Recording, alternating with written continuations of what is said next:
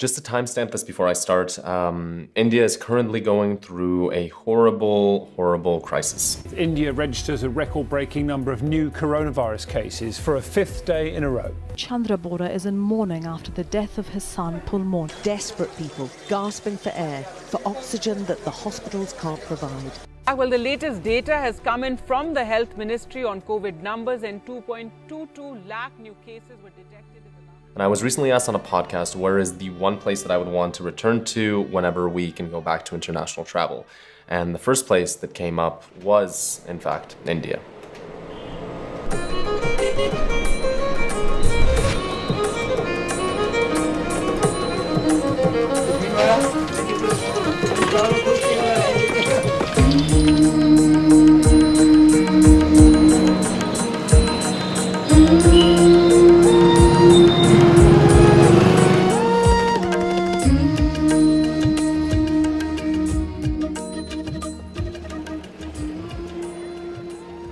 If I have to liken India to anything, it's this never-ending staircase going in both directions. And I got this feeling after only having spent 2 weeks within the country. The people, the culture, the spiritualism, the nooks and crannies of the towns that we were in, everything felt endless.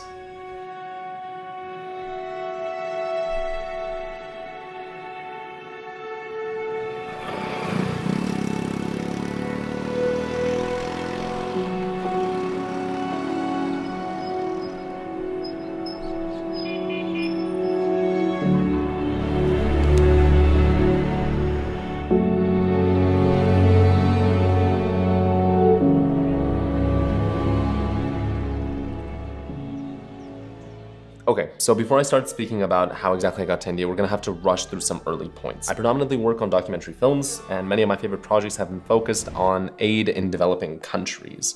And it had been a dream of mine to work on something focused on medical assistance for a very long time. So I stumbled across an organization focused specifically on providing free medical camps in the state of Gujarat with the aim of helping people, especially with cataract operations and helping them with blindness. And so I reached out in 2018.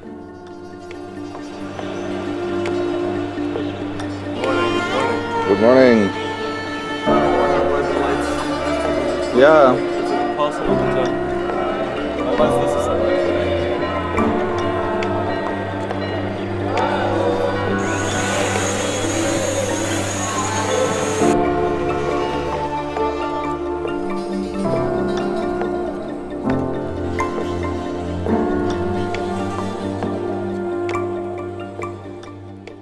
Now, for somebody like me who uses their eyes for pretty much everything to do with my career and my job, imagining what it would be like to film a project about people suffering from blindness was both extremely exciting from a storytelling perspective, but also very, very daunting in terms of how I would be able to actually tell this story properly. But even before I arrived to India, there was another story that unfolded that was crucial to the way that I experienced the country when I first landed. And this is an excerpt from an audio file that I sent to one of the heads of the organization that I was going to work with. The reason I was meaning to call you is because last night I was at an award ceremony here in Bulgaria where I was nominated, and then I left the award ceremony and my car was broken into, and a lot of my equipment has been stolen. Then more importantly, what I was calling about today was that my passport had been stolen, in which I had my Indian visa. And so I had less than 48 hours to get a new passport, to get a new visa, to find equipment for my travel, and to actually board my plane on time. But landing in India during the chaos of holy celebrations with fireworks and noises and music was actually one of the most calm periods I felt during those 2 weeks leading up to my travel. Now, I knew that there were ultimately 4 stories that I wanted to tell during my travel to India. One being the work of the organization itself and the project they had undertaken. 2, being the story of the doctors who devoted their time to creating free traveling medical camps within the country. 3, being that of the patients who had undergone cataract surgery and had their sight restored.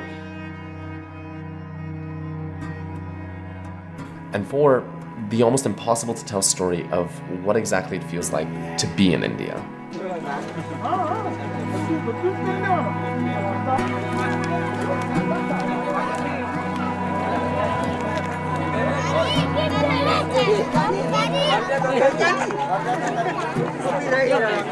But India was also my first opportunity to experiment and to try to tell the story of an organization working within the country from a cinematic standpoint. Moving on to the things that I learned over my time in India, number one, I reaffirmed but also learned in many ways that daily life is everything. This will probably be obvious to everyone, but I still hope that it resonates with somebody new, and that's that daily life is crucial when telling the story of a new country. What I'm trying to say with this is that the everyday moments of a person, from the early morning waking up to the lunchtime with the family to going to sleep in the evening, is what shapes our understanding of a person, at least in my opinion. How can you have an understanding of someone or something if you don't see the similarities between your life and theirs? Yes, of course, there are fundamental differences, but there are also crucial similarities. The feeling of home, the purposeful morning rituals that take place, the time spent with family, the time spent alone, the time spent worrying, the time spent being excited. And in that sense, and I've said this before in other videos, but the most crucial thing that you can do when telling the story of an organization is to tell the story of the people that they actually helped. In that sense, India reaffirmed this feeling for me that I have an obsession with just finding some way to convince people that their life is interesting and beautiful and colorful. I think there's nothing more incredible than stumbling across someone surrounded by so much beauty that doesn't think much of their life because it feels monotonous to them or because they come from a village. Those are the stories worth telling, not those of people living in big cities that have already convinced themselves that their lives are interesting. And the best place to start telling those stories is by showing respect to somebody when it comes to the intricacies of their daily life. 2, balance the weight of storytelling. There's this question that often comes to mind for me whenever I'm filming in a developing country or in an impoverished neighborhood, and that's whether I'm creating too much of a drama out of something that doesn't need to be so. In this case, heading to India, I wanted to be very careful of the way in which I portrayed the country and its people. And for the most part, I think I succeeded in using music and footage that didn't just focus on the difficulties found within the country and within the medical field, but also on the empowered individuals given the ability to go and change their situation and have a better life. This was perhaps most apparent during the actual medical camp itself. The lineups of people from all of the nearby villages waiting for medicine, eye tests, and general consultation, the doctors talking about the gratefulness they have to be part of these camps and to be able to help out their community. These were the things that I felt were the most crucial to showcase and to get across as the main message of the film.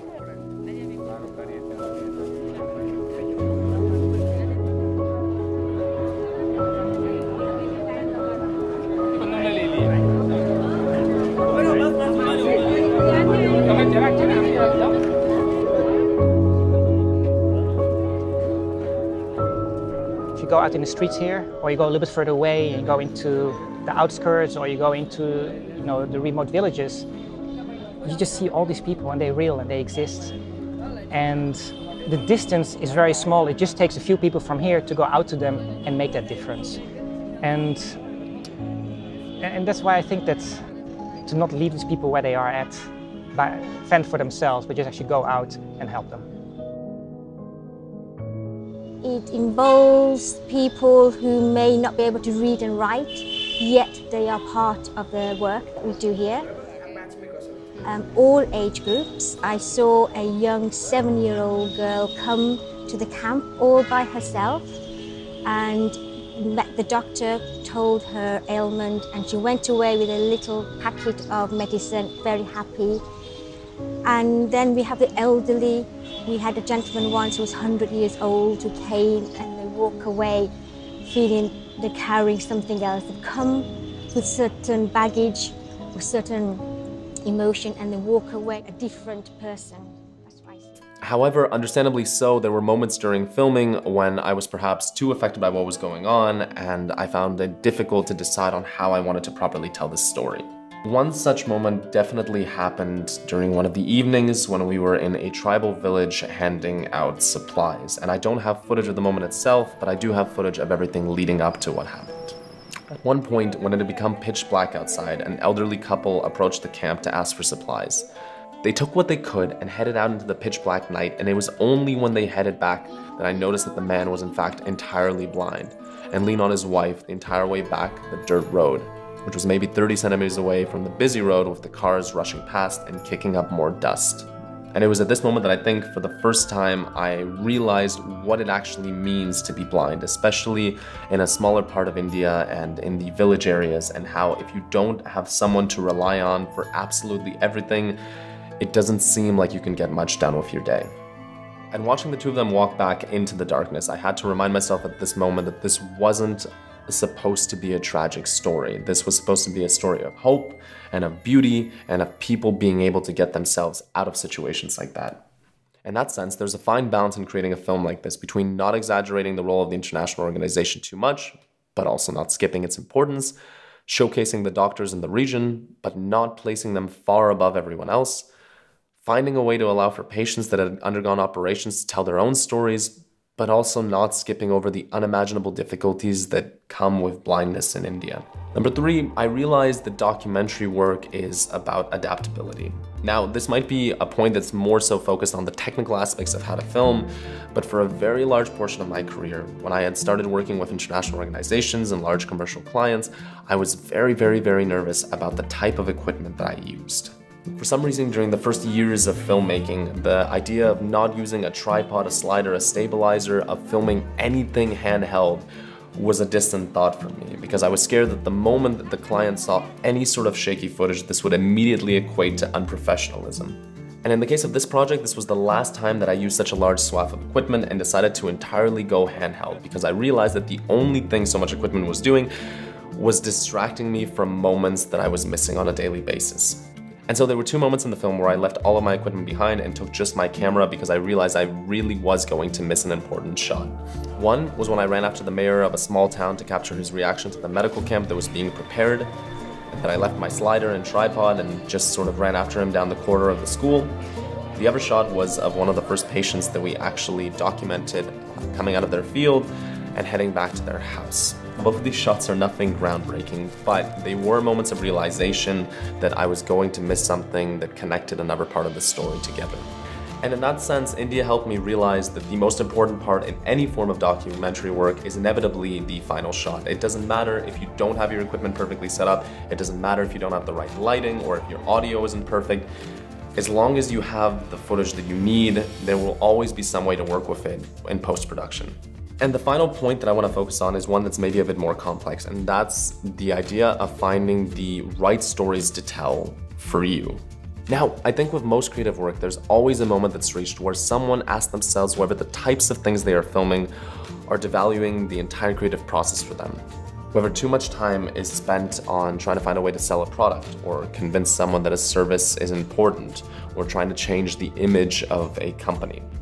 I was asking myself very much so whether I was spending too much of my creativity on these type of projects before I went to India, and the answer revealed itself very quickly on the way. That the real projects that matter, at least for me, are the ones that are very small, but ones that are extremely personal. It's not about trying to solve world hunger metaphorically, or trying to tell a very politically charged story. It's about finding a medical camp in Western India that is helping hundreds of people every time it's set up. And in that sense, ever since my time in India, I was reminded of how much I need these type of projects in my life. And especially when I reach a point of burnout with commercial work or anything that's unsatisfying, I think about these causes and how they really are everywhere around us. And I think all of this came to a culmination. As with every project, there's always a point where you suddenly have this grand realization. When I was in the back of a truck heading out through the villages with the mayor of the town to announce that the medical camp was happening the next day. And finally 2-3 days before, we also go to that area to announce that the camp, medical camp is coming. Please, if you need medical facilities, please come and check up there. So that day when we were on the back of the truck announcing the medical camp, just the evening before with the mayor and some boys from the local villages, and it was a very humbling experience.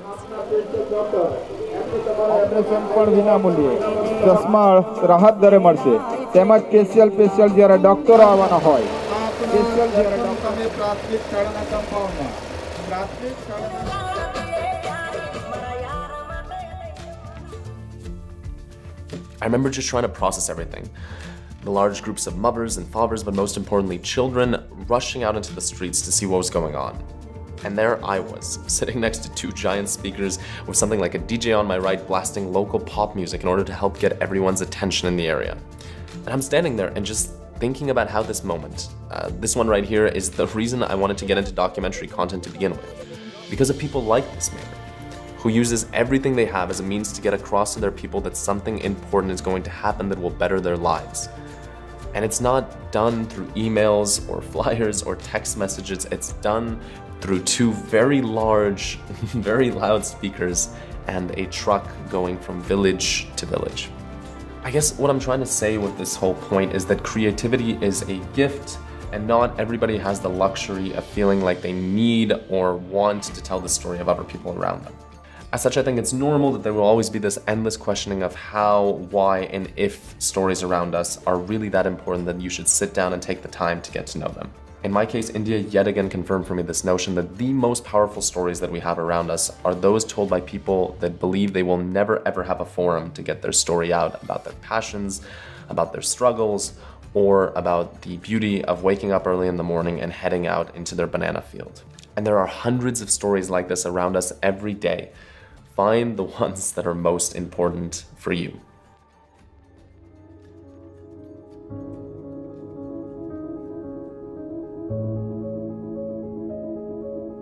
God has given me more than what I need. And I always felt that I should give back to community. See, mine is a private hospital where everything is chargeable. But poor patient who cannot afford, for them at least I am doing little contribution to the society. And I always felt, even I tell my staff, if we were in their place, how we will feel. Unless you've actually been blind yourself, you would never know it. You just couldn't, you can't even imagine it in your wildest dreams, what it is like not to be able to see the food you're going to eat, not to be able to walk to the bathroom or anything like that, to be able to put your clothes on, not to be able to wash. It's the one thing, one sense, the eyes, one sense that actually literally jeopardizes. Do you take the eyes away of a person? Wow. Within a matter of months, self-worth, self-esteem, everything goes out the window. And you lose the dignity, no matter, as a father and a mother, to lose the dignity and respect from your children and grandchildren and from your community is terrible.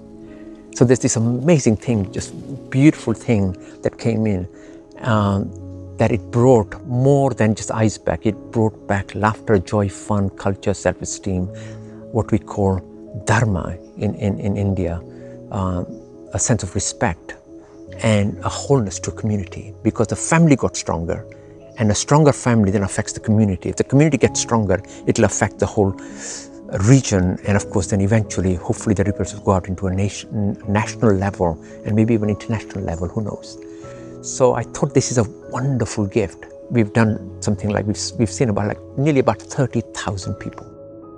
That has become probably the greatest mover and the shaker for us as a contribution from the World Peace Flame to the state of Gujarat and beyond.